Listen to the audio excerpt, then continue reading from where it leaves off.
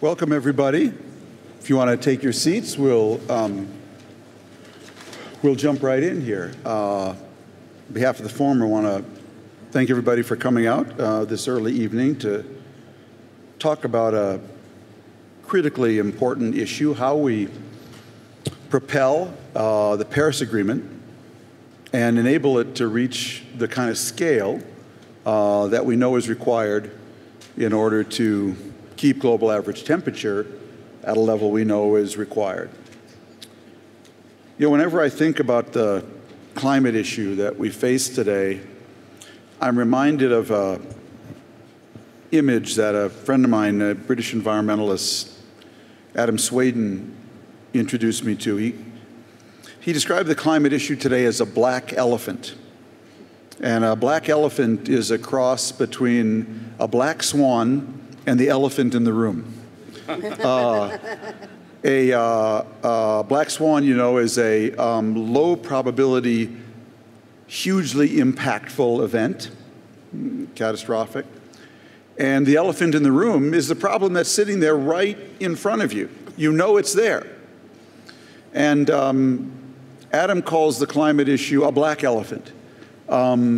It's right in the middle of the room. We can all see it. We all know the problem. You can't ignore it. And at the same time, it has vast black swan properties. That is, if it reaches the wrong critical tipping point, it will have vast, uncontrollable consequences. And so that's really the thing we're here to try to talk about to avoid. We've got a terrific panel to do that. We've got the Prime Minister of Norway, we've got the Prime Minister of Bangladesh, we have former Vice President and global leader on this issue. We have the President of COFCO, a critically important Chinese food supply chain company, and a representative of HSBC. So we're going to be able to look at this from the point of view of governance, the marketplace, and actual players in the world's second largest economy right now. I've asked everyone if they would just begin with a 3-minute intervention on where they see the issue right now from their perspective, and then they're going to have to submit to my torturous questioning. So we're going to be, I'm going to ask the Prime Minister Hasina from Bangladesh if you would begin. Prime Minister. Thank you very much. Well, Bangladesh is a tale of climate ground zero. It is about our existence.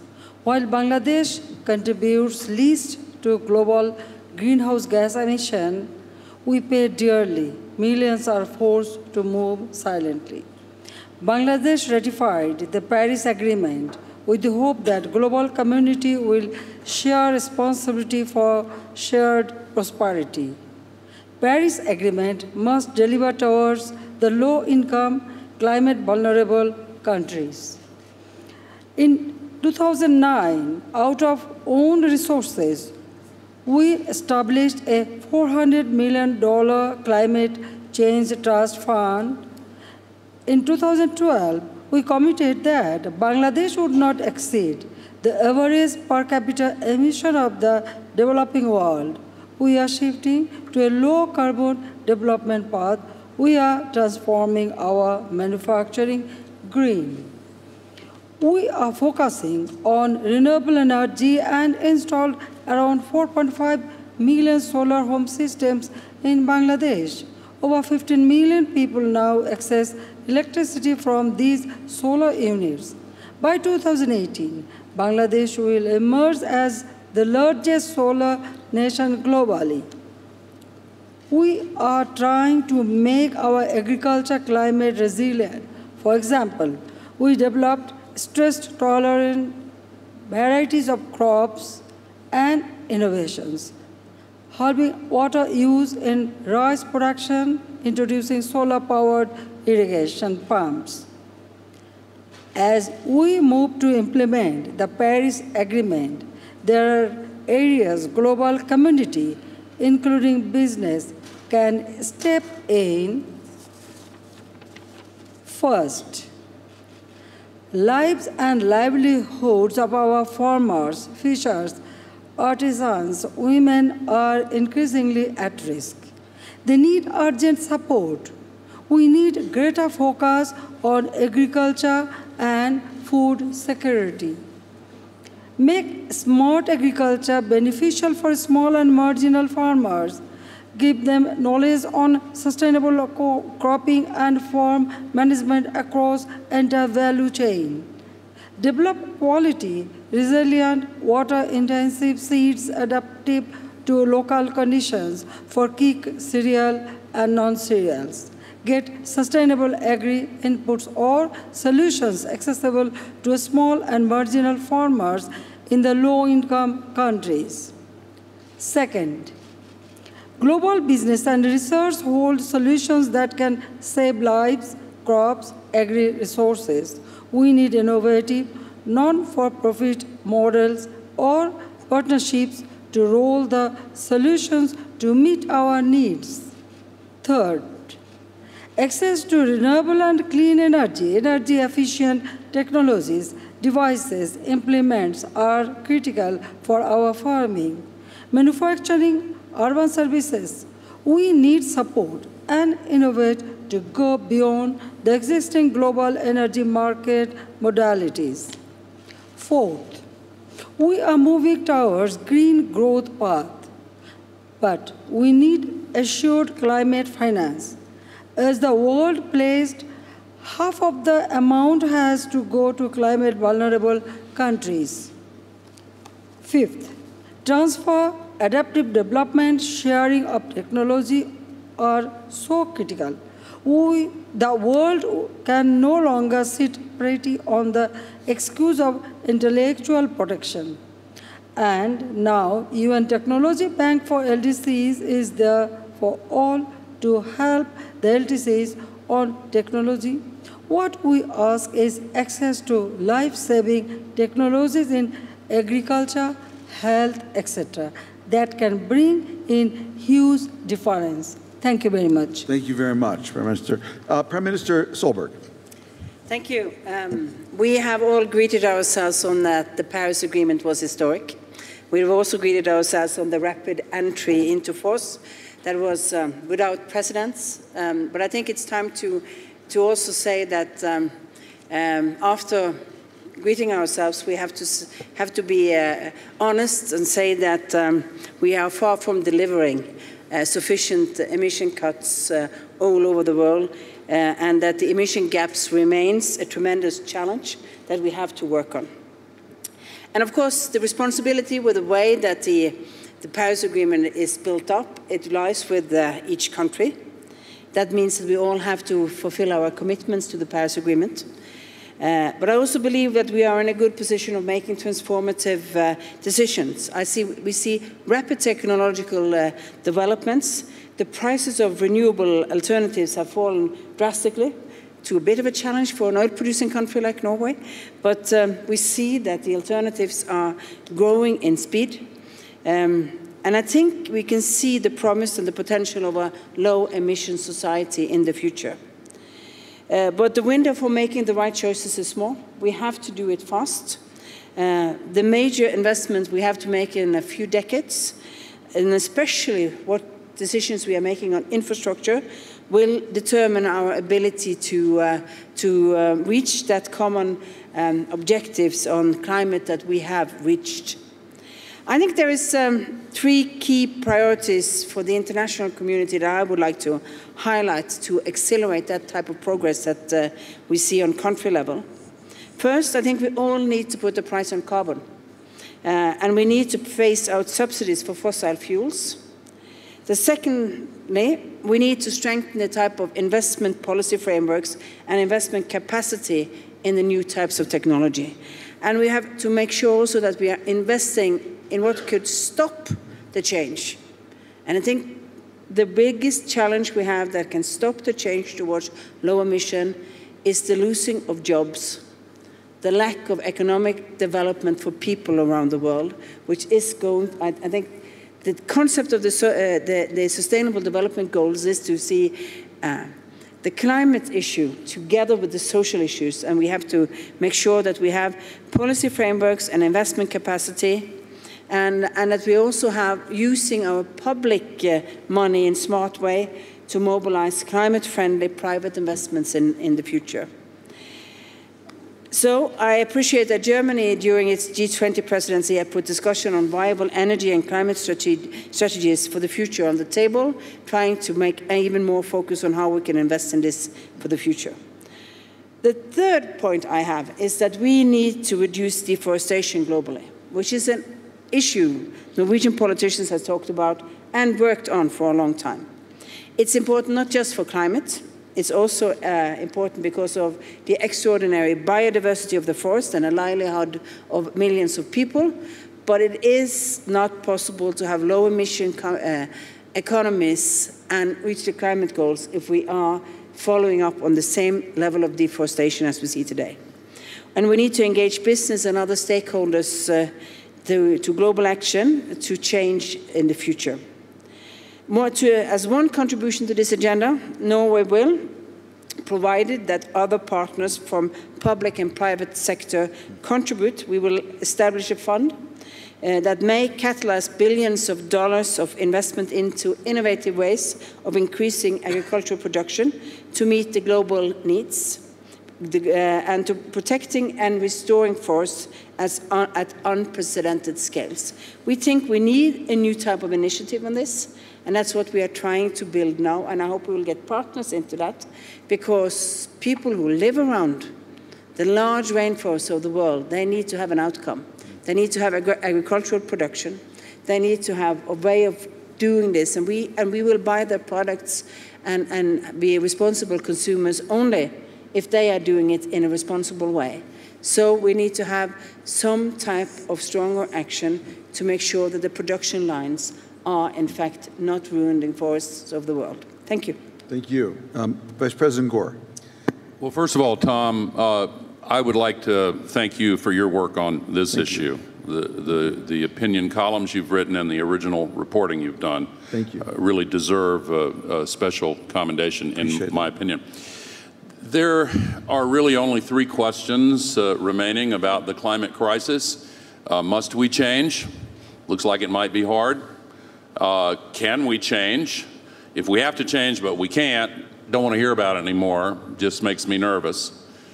The third question is, will we change?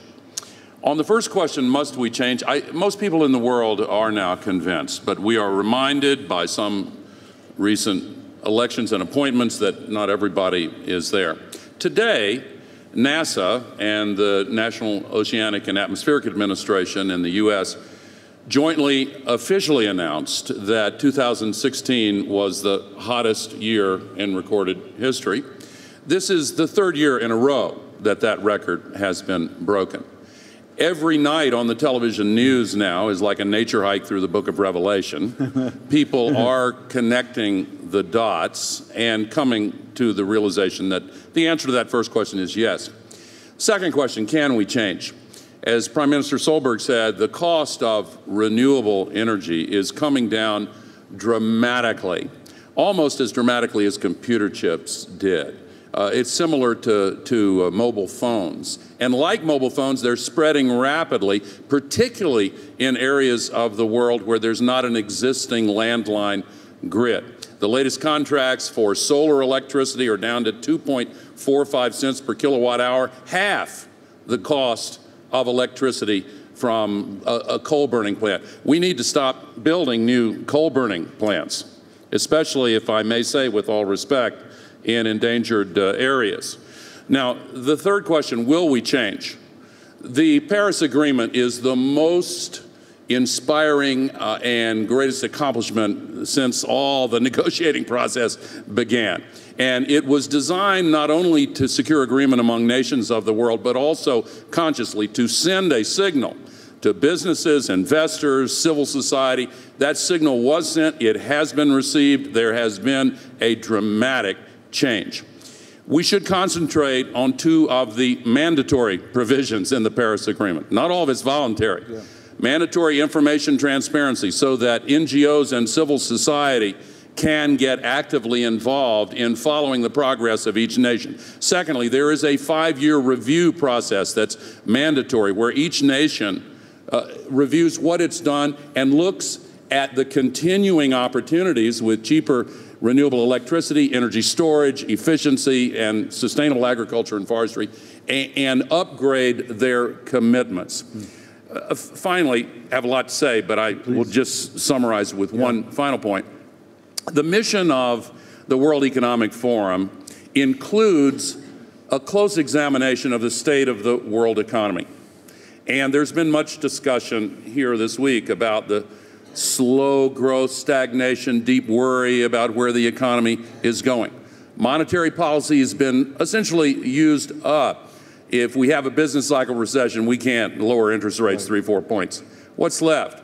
What if we had a global project that was jobs intensive and that operated in every nation simultaneously, provided more liquidity to every community, and lifted the vitality and dynamism of the global economy? Well, it turns out we have exactly such a global project if there is the vision and determination to seize it. We can retrofit every building in communities around this world. And if it's launched simultaneously, then the gestalt lifts the global economy. We need to build the infrastructure for renewable energy. We need to retrofit more efficient industrial and commercial facilities.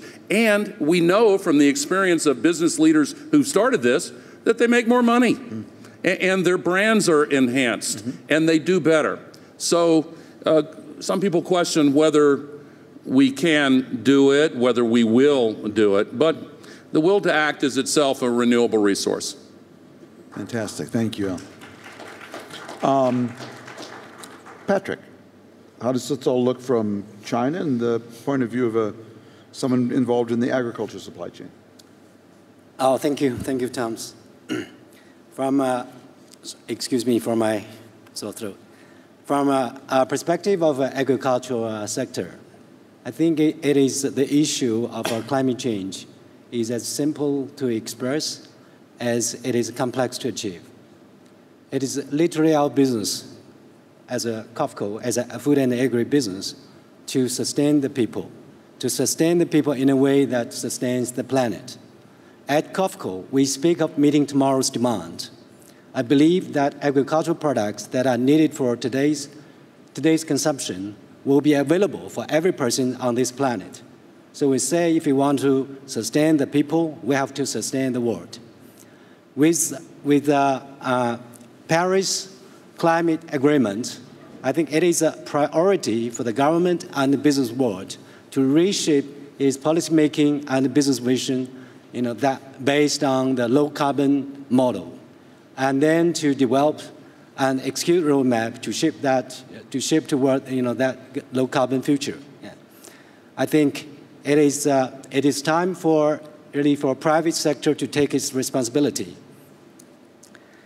And I think it's in fact it's an immense opportunity for the private sector, especially the sectors that contribute most of to the climate change, including energy, transportation, and agriculture, etc. If I can say from perspective of China, Chairman Xi raised the green growth concept, stating that clean and beautiful environment means great wealth for China. So at COFCO, we see that green, fully integrated value chain is our way of producing low carbon and high quality products. In order for that to happen, I think definitely a favorable and predictable policy and market environment is pivotal to motivate large-scale financing and innovation by private sector. So, with regards to the challenge of our industry, I would say that the agricultural industry faces very unique challenge to produce more food while reducing greenhouse gas emission by food production. So the situation is urgent, as climate change already affected food and agricultural and food security. Yeah.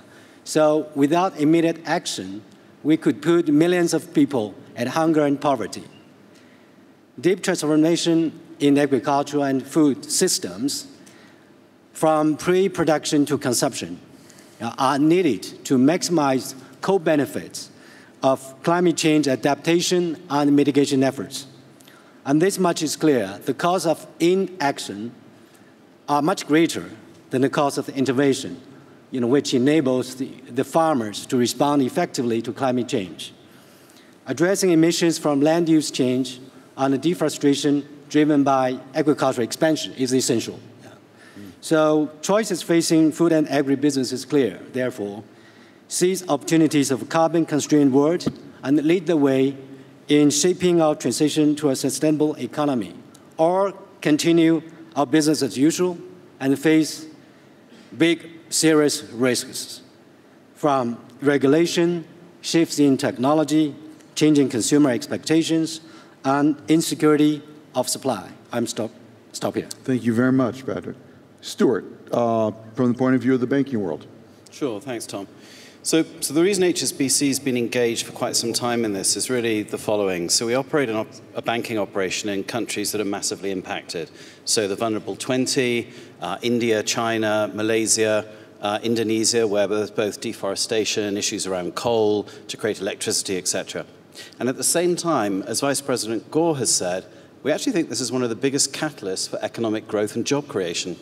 So the estimates are it takes $90 trillion to basically execute what's been agreed in Paris in terms of replacing old infrastructure, building infrastructure to greater renewable standards, and actually developing the whole renewables industry. So that actually requires the financial markets to basically mobilize quite quickly.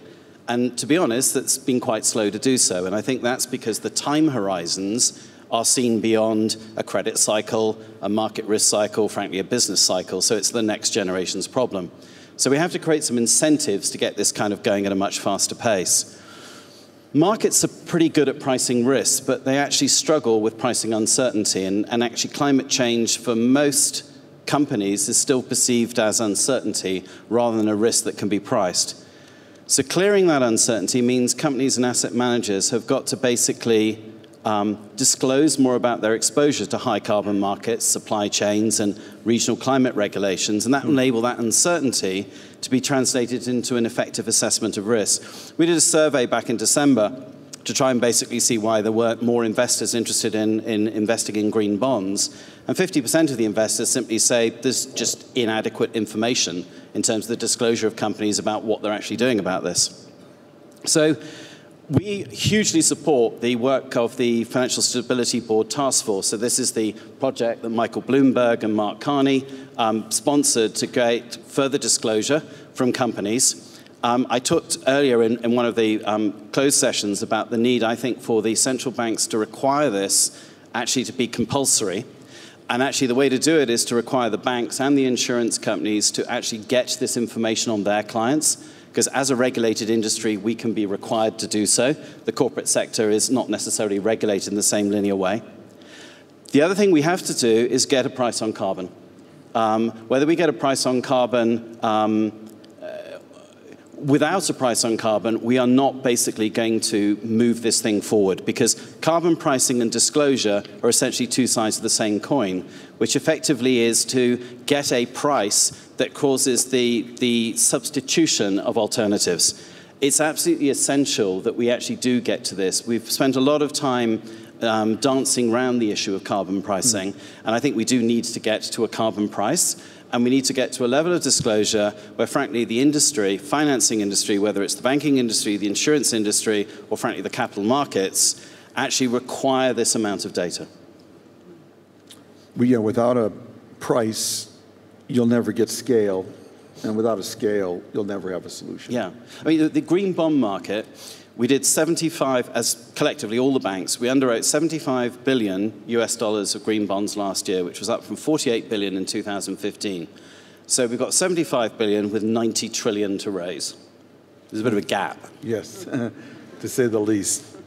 Prime Minister Hasina, let me ask you, downstairs they have a simulation wall, and one of the simulations that they have computer modeling is actually the impact on Bangladesh of a kind of business as usual trajectory for carbon emissions.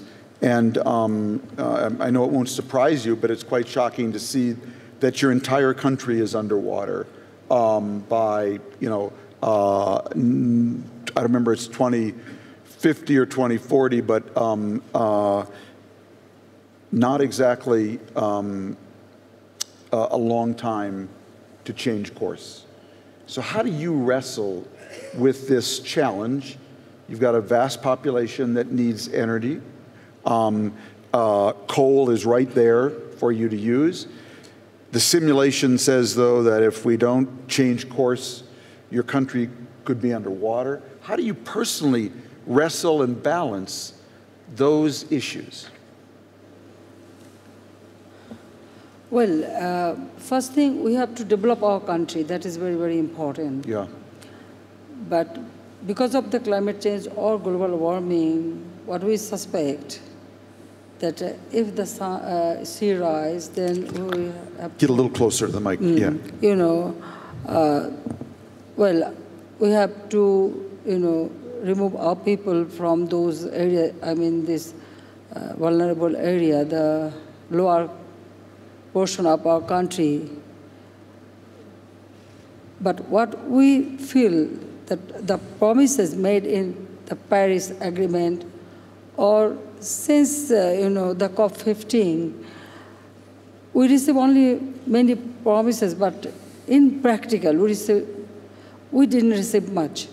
But after the Paris Agreement, definitely we become a little bit, hopeful that something will happen, or definitely, well, the developed country already they developed themselves. Now it is their responsibility to look into the LDCs or vulnerable countries. Like it is not only Bangladesh, also the small island country and other country. So, well, we have taken our steps with our humble way, with a very minimum. But I feel that it is the main responsibility lies with the developed country. But in our own way, we have taken many steps.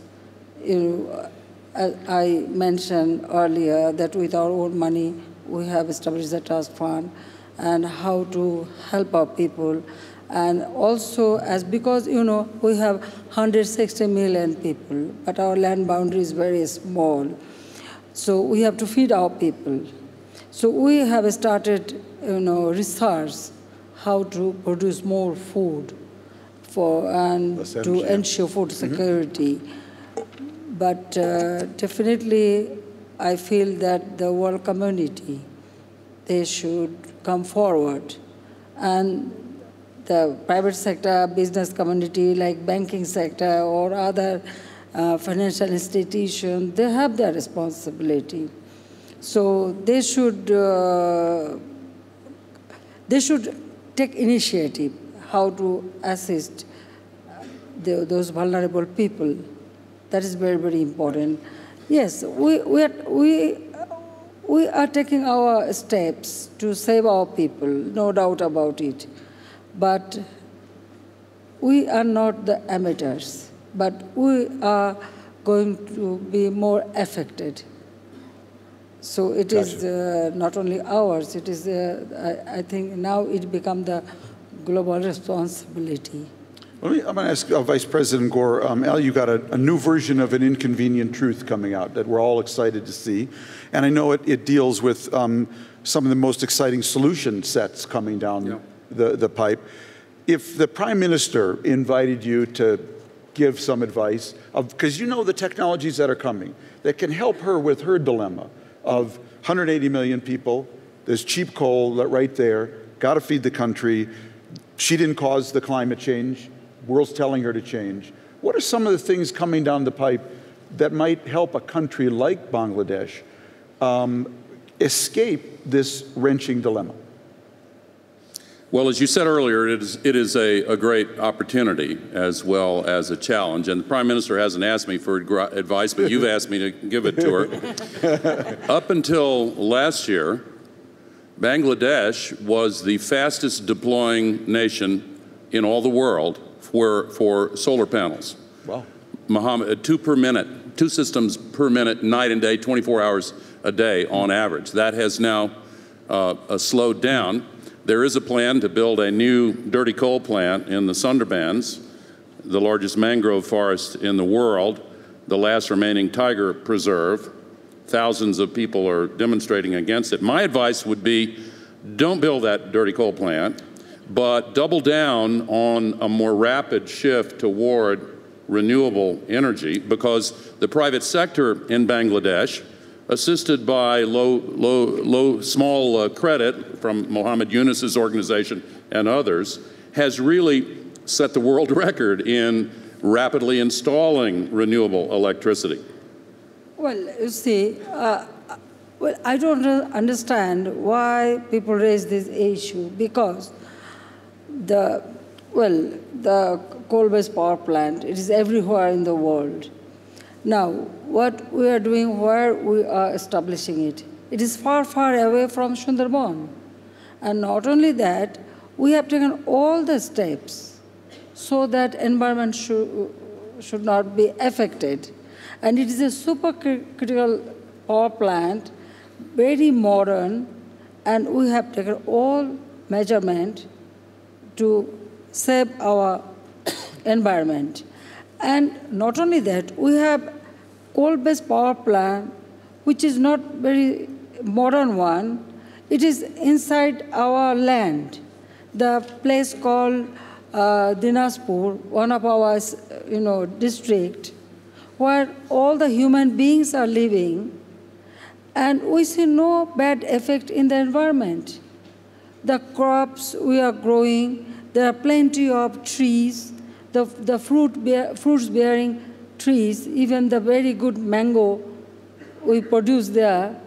So if you go there, you can see that in the land, there is coal-based power plant, thermal power plant. We started it perhaps since 2000. Now there is a first phase, second phase, the third phase we are building. We don't see any bad effect in our environment there. Well, you're the only... But now in the Sundarban is that area, we are very much concerned about it.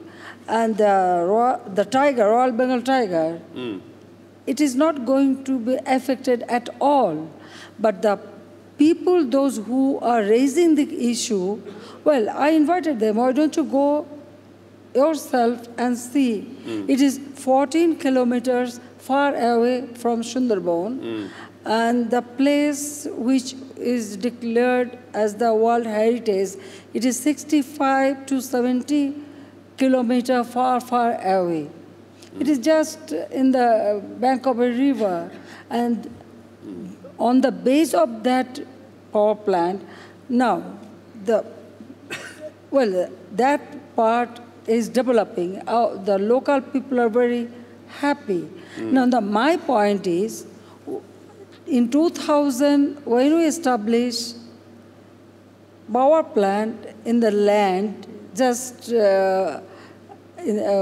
one of our district, densely populated district, nobody raised the issue. It means, sometimes it seems to me that they don't think about the people or human being. But now they are worried about our Royal Bengal tiger or Sundarban. But I am telling you one thing. We have taken many steps. Already we have started building the green belt in our coastal area. We increased our forest.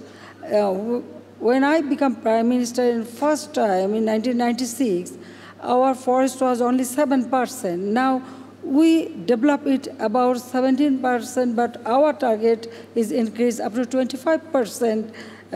Green belt and the area. Just so we don't So want to... it is not at all issue, Yeah. but the people, those who are raising the issue, I don't understand. They have no point to, well, they are shouting, they are demonstrating, it is true. But what is the real reason and what is the real effect, they cannot spell out. That is the crucial thing. If I could just add but very it is really briefly. no, it is very, very unfortunate because we have to provide, energy to our people. Because I have to develop our country. Understand. If you cannot develop the economic condition of your people, then how you will save our people? We have to ensure the food security. We have to give them job opportunity. We have to develop economically, socially, the social safety net program. Already we reduced our poverty level to 22%, which is 51%. But this power plant is necessary for our development. And I'm telling you, it is the most modern power plant we are going to establish. Prime Minister, I think you framed the challenge really well. Al, I want to give you just a chance to make an intervention, then also talk a little bit about the new version of Inconvenient Truth, and then we want to bring everybody else in, because I think you'll be excited to know what's coming, but go ahead. Just one more point on this. The World Heritage Center has petitioned Bangladesh to protect this site and not build another dirty coal plant. You mentioned the river. Several coal ships have already sunk in the river. The pumping of 5,000 cubic meters of water out of the coal plant into that endangered area is also an issue. The International Union for the Conservation of Nature, partly because of the tigers, but also the other species, have also petitioned to protect that. And no one's proposing to curb the right to development. But I would hope the news media would look, if they have time, at all of the issues involved with this. Now, thank you for asking about the movie. It will premiere at the Sundance Film Festival tomorrow night.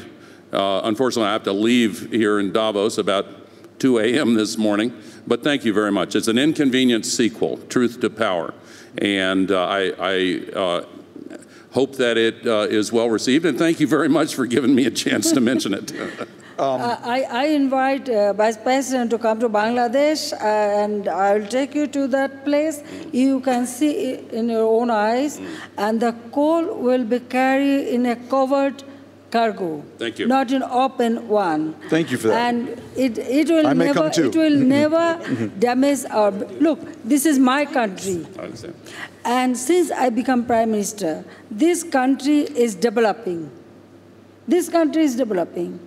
We reduce our poverty level. Our economic condition is increasing. We achieve 7.1% GDP.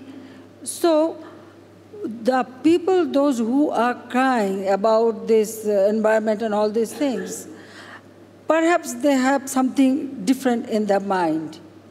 But they cannot prove. They cannot prove that, yes, it will damage our Sundarban or our tiger, or no, they cannot prove. I can challenge. I think we framed the debate really well. Thank you. Thank you both. I think Vice President will come and see. I hope so. And I want to come too. Prime Minister Solberg, Norway has been such a leader on the deforestation and climate issue, but we've got a new political context now, new political context in Europe. And a wholly new political context in America. The United States may flip at the end of this week from being a climate leader, climate mitigation leader, to the leading climate denier. How will this affect a country like Norway and your mission and agenda? Well, for Norway, I'd usually say, yes, we are trying to find new ways of dealing with the emissions, both in Norway and outside. we have to be honest, Norway is a oil and gas producing country. Our wealth is built on fossil fuels. And even if Norway doesn't use most we have, I think, nearly 70% renewables in our energy consumption. And it's basically our transportation system that really has large emissions, and some businesses that we are trying to work on CCS projects and others. We still, of course, as an oil and gas producing country, know that we are part of the problem for other countries. That's why we also feel a moral obligation to continue. I don't see that the changes in Europe is going to change the climate agenda. I believe that the Brits are going to continue being active on this. I believe my sister party, the Conservatives in Britain, is going to hold firm to an agenda against emissions and try to work on that. I think the challenge, of course, will be that some of the European constructions around the ETS systems and other things will change. But I think the basic structures of that, which is the framework Norway also follows up on, is going to be there for our national cuts. The challenge with the United States is, of course, the Paris Agreement is put in place. It is in place. Yes. It's a long process to get out of it again. But of course, not implementing it might be a possibility for a new administration. I still believe that there is a big momentum, and I meet leaders from cities and states in the US that are firm on the belief that they should participate in the work to combat climate change. So I hope there will be a mobilization. And I think if we really are, if the rest of us are putting focus on the transformation of new types of energy, getting better business deals on this, making sure that the investments goes further, I always believe that those who are investing in what's healthy and for the nature and for people will win in the long term. So people who will continue to deny will fall back, lose opportunities in the future. And if the European Union continues to put its stamp on demands on different products, make sure that we are using our sort of combined purchasing powers in lifting new products that do put demands on what type of production process they have been through, then of course it will be a sort of a norm for the whole world. And then, I mean, it might not be as a big problem as it might be if the Americans starts to fall back. They have not been in the forefront in the history either. They have signed up, but they have not been really in the forefront, have they? It is frightening, I can speak as an American, to think that there are neo-Nazi parties in Europe that believe in climate change, and our second major party doesn't, now to soon be the ruling party, but I'm not supposed to be on the panel. So, Patrick, you know, how does a big food company in China use its supply chain to help us scale the Paris Agreement and help China participate in that scaling? The scale of climate change. How do you use your supply chain to help us scale all these mitigation efforts on behalf of China, on behalf of your own company, which I know is something you're thinking a lot about? Yeah. Thomas, COFCO, we are running a global supply chain. So basically, the supply chain extends from origination with the farmer in the field to bring the food to the dinner table. Yeah. So basically, we are getting our feedbacks on a daily basis, on a global basis. So I think from a commercial point of view, that it is the government and the global entities that set the target, but we're the commercials. We are in a position to really work out the tools and techniques to get the result. Yeah. So I think it's important that, you know, that what we can contribute as a commercial company and the whole sectors, and we can do to the climate change. So I think it's important that you need to have a commitment. You need to have a standard. Yeah. So I think we are lucky that we have investors like IFC, the Temasek, you know, and COFCO, we are following, you know, the kind of international standard, you know, set up by those global institutes. it is a commitment to sustainability that we pledge to have. So those global standards are really important for a company like yours. Exactly. So I would say that, with globalization, so you get to know all the global standards. The good things that, the large company, large institutions can bring to you. And it's important that, you have to turn your pledge into concrete measures. So basically, we record, all the footprints, carbon footprints, and also we get third-party verifications. So it's important that you share your internal, your data with the external experts in these matters, and to get certifications of your progress. And it's important that you have to turn your commitment into actions. So COFCO, we are the largest we're one of the major biofuel players in South America, and especially with the biofuel, biodiesel, and bioethanol. And we are the largest biofuel player in China. So we're supplying, to 9 of China's, provinces. Yeah. And as for sourcing, I think it's important that we source agricultural products from environmentally sensitive area responsibly. Yeah. So make sure there's no land conversion, land change conversions, and make sure there's no deforestations within our supply chain. Take soybean sourcing, for example, in South America, in Brazil. So we screen, all the pre-financed supplier, in Amazon and Cerrado biomass. Yeah. So we even use satellite imagery to map their land, make sure it's not deforested land. Yeah. So this is, and also we seek to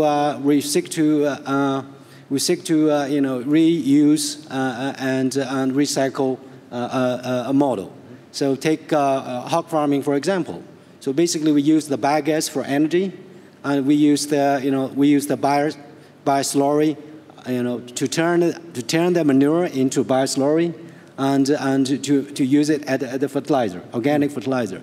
And we even reroute all the bioslurry back to the alfalfa field to make the high nutrition feed for the dairy cattle. Yeah.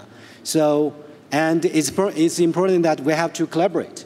So although we are commercially conceived as a competitor, with our global peers, ABCDs, but we speak with each other on the climate issues and exchange views how to achieve sustainable growth.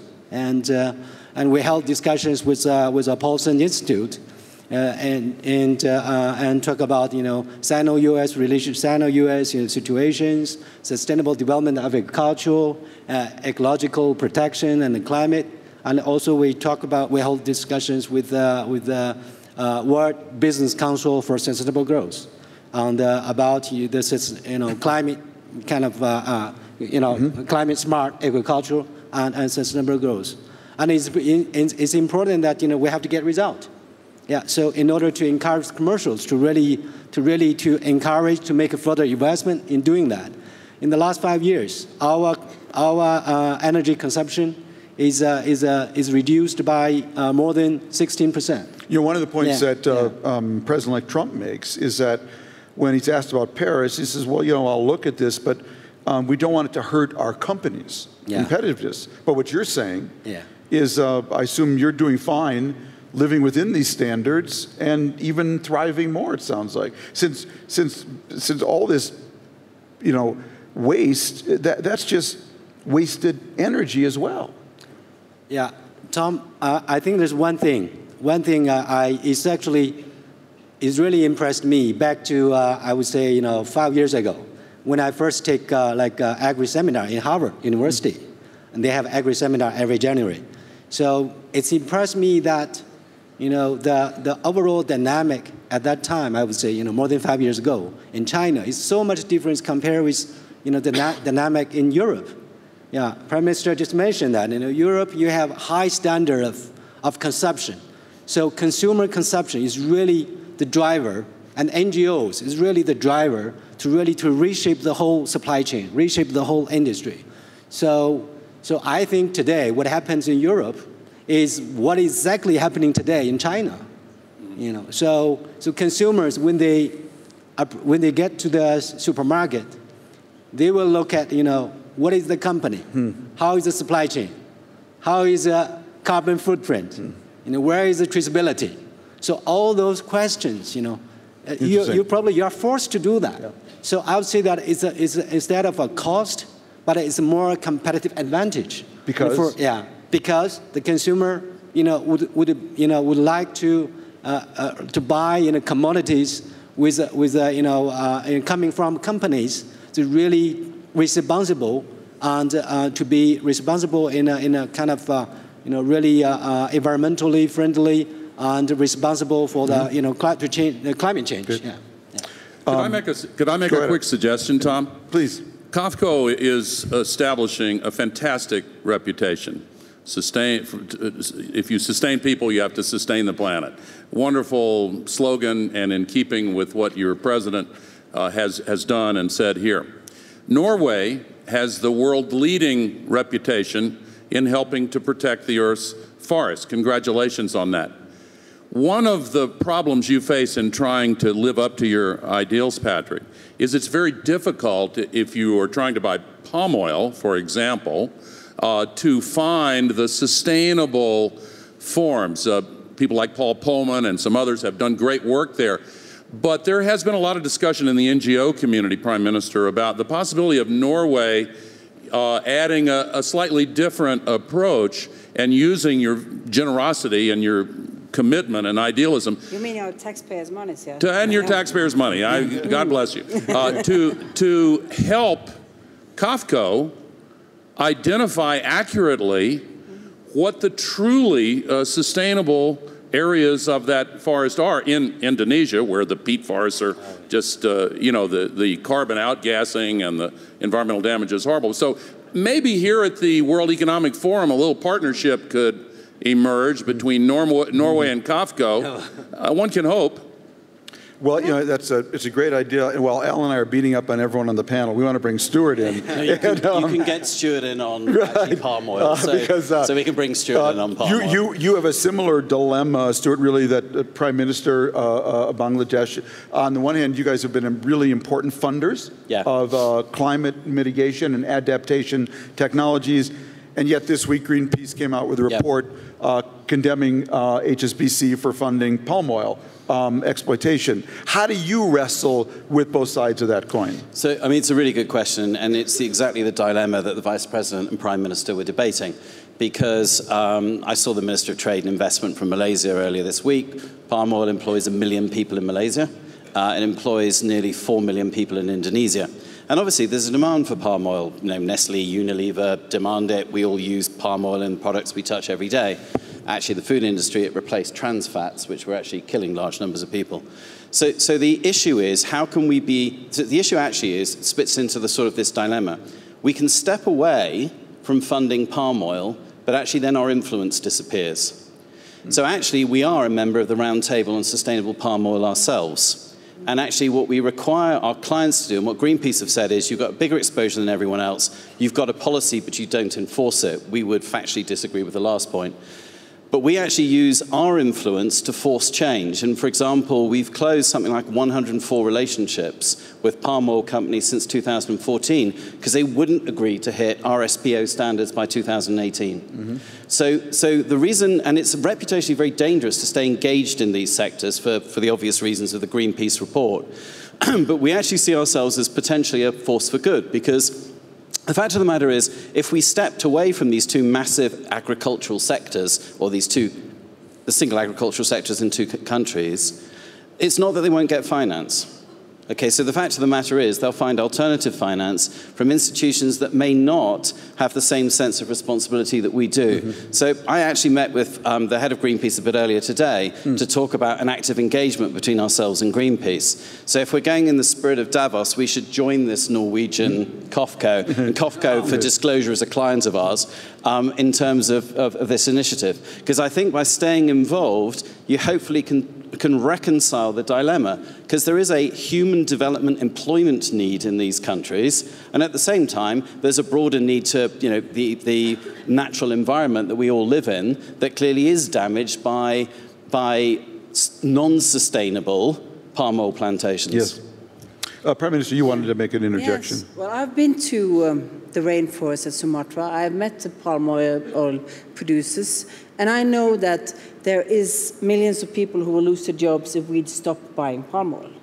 So maybe they can do something else, maybe, but we don't know. But what we know is that they can produce it without harming, without cutting down more forests. They can do it more efficient. They can use their land more efficient. And that's why this initiative, as I said, this new type of having innovative ways of increasing agricultural production and trying to find partnership now, both in the private sector, and I hear you said yes, and I see maybe you can do it into your supply chains to get the farmers to produce more effective because they get bonuses and knowledges through a program we would like to put up, and we would like to put money, and we are trying to get partners from other countries into this in the areas around the rainforest, so that they can produce agriculture, meet demands, create the jobs, be certificated into a chain of production line that means that consumers can feel that they are buying products that are real. But we know that you can 3-4 times agricultural production in these areas if they are doing more modern methods, if they're doing more innovative things. They don't need to burn new land to do it. But they need the knowledge, and to have that, they also need investments. And if we are all drawing out the money, it's the wrong agenda. We have to work together with them in a different way, and that's what we are trying to build a new initiative on. Al, since you spawned the Gore initiative, you spawned the Gore initiative between Norway, COFCO, and HSBC, I want to give you a 1-minute quick intervention to comment on any of this. Did you have any reaction to all of that? On all of this whole question. Of well, the main how you balance this question of financing, jobs, and yet not making things worse. Yeah, I mean, I think the jobs can go to projects that are managed sustainably. And if there is a good monitoring program, and if there are purchasers that really are desperate to try to live up to their ideals, then it can work. We now have, the satellite WRI's Forest Watch, and Will Marshall's Planet Labs will soon have a complete image of every tree every 24 hours. I mean, we have the ability to do this. At the bottom of it is corruption on the ground in the areas of Indonesia involved here, and everybody knows that, and it's just very difficult. And internet-based, crowdsourced anti-corruption efforts are really important in many areas of this effort to solve the climate crisis, because corruption is one of the biggest sources of the climate crisis. Yeah. I want to ask Patricia Espinosa, the UNFCCC head. We're coming to the conclusion here, Patricia. Why don't you give us the last word? Well, certainly not the last word after all what we have heard. And I would like to start by thanking you and all the panelists for your leadership and your efforts in addressing the climate agenda. I did want to address another issue, which has to do with financing of natural solutions, nature-based solutions, land use and other nature-based solutions. It has been partly addressed, but I do believe that it would be very beneficial if we could develop a very specific set of instruments for financing of these solutions. So what would you be so kind of offering to us? Who would like to take up the chairman's question? Go ahead, please. I would, and the Prime Minister made the point that she needs access to reasonably priced financing. The World Bank made the largest loan in history for renewables to India last year, $1 billion. It's made a tremendous difference. India is now moving so quickly. But here we are in a world with almost zero interest rates, but these developing and emerging countries that want to finance solar and wind and smart grids and batteries go out and they have to get interest at 12, 13% with a foreign exchange. I mean, this is an opportunity, again, for the world to put its money where the Paris Agreement is in a way that will save us all. The opportunity here, again, on lifting the economy is fantastic. May I close with a quick, an old political joke? Please. It's an old political joke. It's about a man who was caught as a flood started washing through his community. And he sat on his porch, and an SUV came by to rescue him, and he said, "No, God will provide," and the truck went on. The water kept rising, and he went up to the second floor, and he's looking out the window, and the boat came by with rescuers. "Come on, come on." "No, God will provide." He climbed up, the water got up above the edge of the roof, he climbed out the roof, he's sitting there on the roof, and a helicopter comes down, drops a rope ladder. He says, "No, God will provide." Well, he dies in the flood. He goes to heaven and he meets God and he said, "God, what happened? Why didn't you provide?" And God said, "What do you mean? I sent you an SUV, a boat, and a helicopter." And this opportunity to solve the climate crisis, jobs intensive, is the helicopter to save the global economy. We need to take it. A wonderful punctuation on the whole thing. Thank you very much. Thank this panel. It's been a terrific discussion. Thank you all. Really appreciate it. Thank you.